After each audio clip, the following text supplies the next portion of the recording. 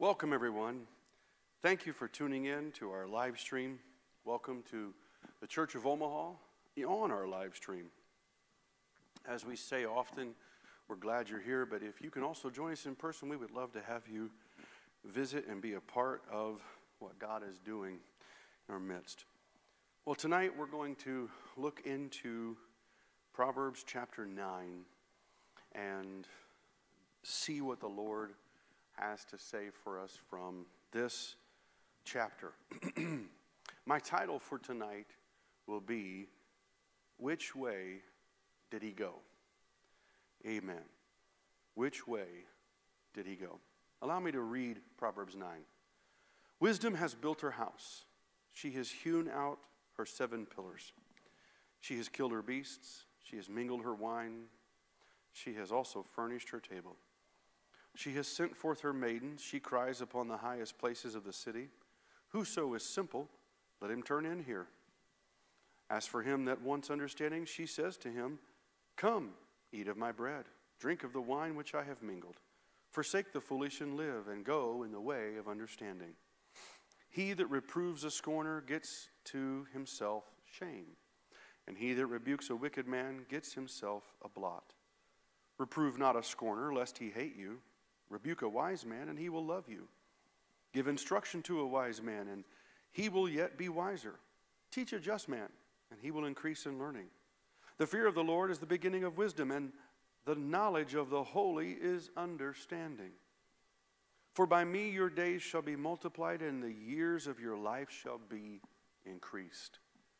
If you be wise, you shall be wise for yourself, but if you scorn, you alone shall bear it. A foolish woman is clamorous. She is simple and knows nothing. For she sits at the door of her house on a seat in the high places of the city to call passengers who go right on their ways. Whoso is simple, let him turn in here. And as for him that wants understanding, she says to him, Stolen waters are sweet, and bread eaten in secret is pleasant.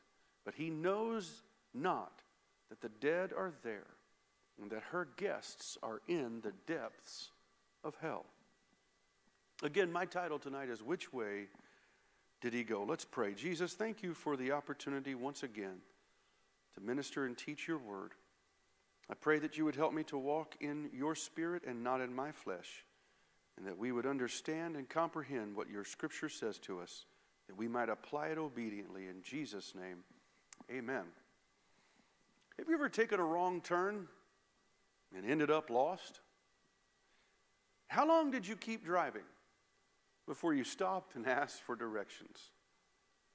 I remember a time I was traveling from Missouri to Maine, talking and enjoying the drive, until I realized I had driven nearly 60 miles in the wrong direction. Now, thankfully, I could turn around, head in the right direction before I had gone too far out of my way. But how easy is it to get distracted and miss a turn? You see, life is like that. It's about choosing a path to follow, walking in it, and avoiding distractions. Those who pay attention to walking wisely experience life. Those who walk in the way of their flesh wind up in the depths of hell. Now, at the risk of redundancy in these messages in the book of Proverbs, I want you to carefully notice how often God's word presents and gives a choice between two ways. The more I study and the longer I dive into the word of the Lord and teach it, the more I see this theme in all of Scripture. It's in the Old Testament and the New. It's in the poetic books. It's in the prophetic books. It's in the teaching of Jesus. It's in the epistles. It's everywhere. You see, I've seen too many people forsake God, loving this world. And ironically, I've watched many of them paint a picture that they're happy and just wonderful in life, but they actually end up worse than if they had remained faithful. But thankfully, some of them, like the prodigal, have made their way home. and have been blessed to be back in the Father's house. And I might add, if you're listening to this and you're a prodigal, come on home. We'll kill the fatted calf for you. We've got the ring, robe, and shoes for you. Come on home. Because I've also seen some, unfortunately, drift further from God. Now, I've also seen saints remain faithful despite the challenges that they deal with. And the more that they serve God, the more they grow in faith. So as you listen to this message tonight, I want you to hear the heart cry of this pastor and bishop. Please consider eternity when you decide which path you want to walk on. If you've taken a wrong turn or are on the wrong way, it's not too late to turn around. Listen to God's GPS telling you rerouting, and get back on the right track.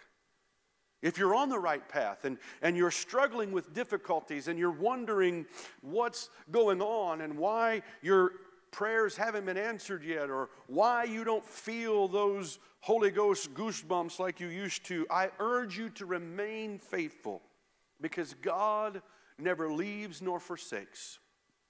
And His strength will enable you to endure to the end if you'll just persevere. With that introduction, let's talk first from chapter 9 about the way of understanding. In the first 6 verses, Solomon describes the way of understanding, and specifically he mentions that in verse 6. He metaphorically is describing and illustrating a wealthy home, has 7 columns, this 7-pillared home, a feast worthy of royalty. You can see this in the first 5 verses again. And before revealing anything about the foolish way or the folly of the foolish way, which is verses 13 through 18, Solomon urges everyone to forsake the foolish and live. Right in verse 6, he says it that way. Forsake the foolish and live. So thus, it is far wiser to hear and obey the call of wisdom, as we see in verse 3. The banquet feast that Solomon describes in those verses and even prepares, you might say, is similar to the words that God gave to the church of Laodicea in Revelation 3:20. You see, those who open the door to Jesus will enjoy fellowship with Him. And as the book of Revelation comes to its finale, we see God inspiring these words, and the Spirit and the bride say, come. And let him that hears say, come. And let him that is athirst come. And whosoever will, let him take of the water of life freely. That's in chapter 22:17 of Revelation. You see, the call of wisdom goes out to whosoever will. And those who respond obediently will walk on and in the way of understanding. And everything wisdom serves in its 7-pillared house far surpasses everything else. I've been to a number of restaurants in my 51 years of life. But you know, I don't know that one of them has been perfect every time. Oh, there's been a few that are right up there where they've only had a few minor mistakes. Maybe they gave me regular Coke instead of Diet Coke, or maybe I ordered a ribeye, but they were out of ribeyes, or something like that. But you know, not one of them has been perfect. But the feast that wisdom serves is always perfect, always right, always good. Here's what's interesting. If you remember from chapter 7, the harlot must do things secretly while her husband is gone. That's in Proverbs 7, verses 19 and 20. In Proverbs 9, verse 17, we see that the foolish woman must provide her sensual delicacies also privately. And those who follow those ways end up in death.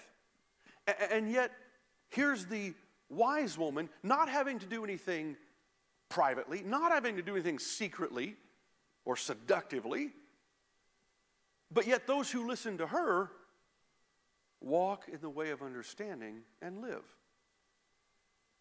I don't mean to be rude, but is there really a choice?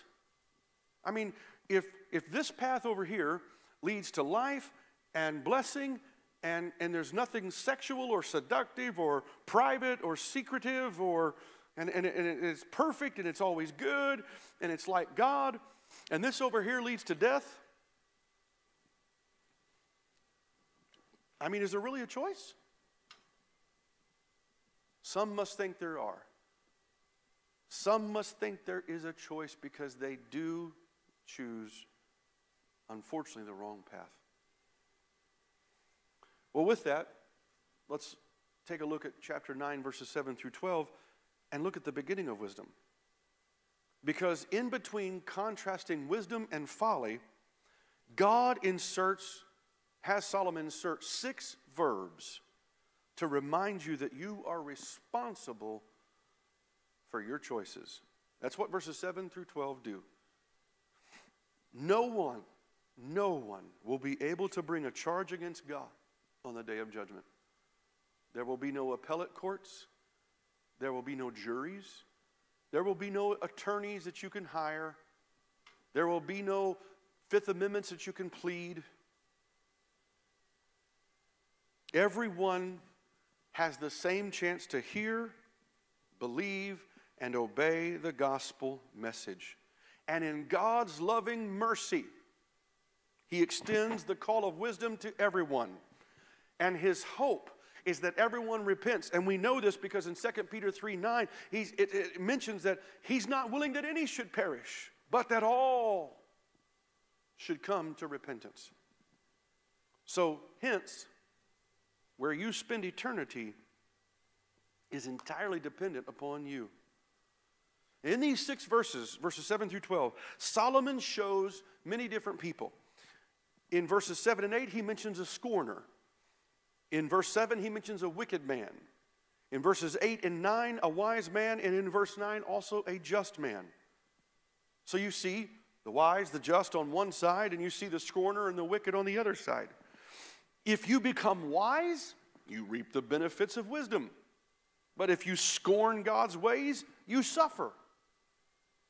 Some have asked, why would a loving God send anyone to a devil's hell? But that's the wrong question. Because the Bible explains to us hell was not made for us. It was made for the fallen angels. And so the real question should be, why would anyone choose hell over a loving God? That's the real question. Also, in these verses 7 through 12, I want you to note the differences in correction. If a scorner or a wicked person is rebuked or reproved, they will insult, hurt, and hate those who attempt to correct them. But a wise person, a just person, will accept the discipline and become more wiser, loving all who help them. So I would say if you sincerely desire to increase in learning, which is what verse 9 says, then you will also receive reproof and mature in Christ. In verses 13 through 18, Solomon reveals to us the foolish and fleshly way. You see, it's with loud, seductive words that the foolish woman allures her prey. The naive listen to her. The forbidden delicacies appeal to his flesh. But he's unaware that the dead are in her house, and as verse 18 says, and that her guests are in the depths of hell. And he doesn't realize this until it's too late, until he's already signed on the dotted line, so to speak. These verses express the dangers of choosing the wrong path. Let me just pause here and say that the pleasure of immorality is not worth the pain it causes. It is a sin. It hurts God. It damages your witness, your spouse, your character, your health. So please consider Proverbs 9 and all of these proverbs and scriptures beyond Proverbs that deal with this topic. And please do everything you can to avoid sexual sin at all cost. I might just interject, that includes pornography. When you're looking at those pictures or videos, if they're videos, that's someone's daughter. That may be someone's wife. And Jesus said, if you look on a woman to lust after her, you've already committed adultery in your heart. But allow me as well to draw a parallel of this and its literal element of sexual seduction to the seduction of Christianity. Sexual immorality is repulsive, but so is spiritual depravity. I'm referring here to the gods of this world who would seduce you to compromise God's word and refuse to stand up for truth. Folly doesn't call out for those who are on the broad way. Why? Because they're already on the path of death and destruction. Instead, folly calls out to those who are on the narrow path that's leading to everlasting life. So instead of listening to the loud, seductive voice of folly, tune your ear to the voice of the shepherd and hear his voice and follow his word and walk in his way, because he is the way, the truth, the life that leads to life everlasting. I suppose a comparative list might help you to decide which path is wiser. There are some similarities, and there are some grave differences. So, in the spirit of full disclosure, let's examine both of these ways. Both women, the wise woman and the foolish woman, herald their call from a high place in the city. We see that in verse 3 and verse 14. So both of them have found a place where they can herald their call to people from a high point, a vantage point. Both of them prepare food for those who follow them. We see this in verses 2, 5, and 17. But that's where the similarities end and the differences begin, because the wise woman knows what she's doing, and her way leads to life everlasting. And again, we see this in verses 4 and 6. She knows exactly what she's doing. It's not secretive. It's nothing that has to be hidden. She's in a part of that element of, hey, I'm going to help people. But the foolish woman, the Bible says, is simple and knows nothing. That's in verse 13. And she leads her prey to death. So as I said a few minutes ago, I want to ask again, is there really a difference? Or excuse me, is there really a choice, rather? There is a difference. Is there really a choice? If both voices are crying out from a high place, both are preparing food, fine. Let's now look at the differences. One is going to lead me to life. One's going to lead me to death. One knows what she's doing and it's pure. The other one doesn't know what she's doing, and it's death. I don't want to choose the wrong thing, and I don't believe you do either. So Lord Jesus, I pray right now that each and every one of us, young, old, having lived for God for many years or just a few months, having served faithfully or having backslidden and returned, whatever the case or story may be, I pray that all of us would stop listening to the loud, seductive voice of folly and instead tune our ear to the voice of the true shepherd, that we would follow your word and walk in your ways, knowing that you lead to life everlasting. We ask it and pray it in the mighty name of Jesus. Amen. God bless you. We'll see you next week.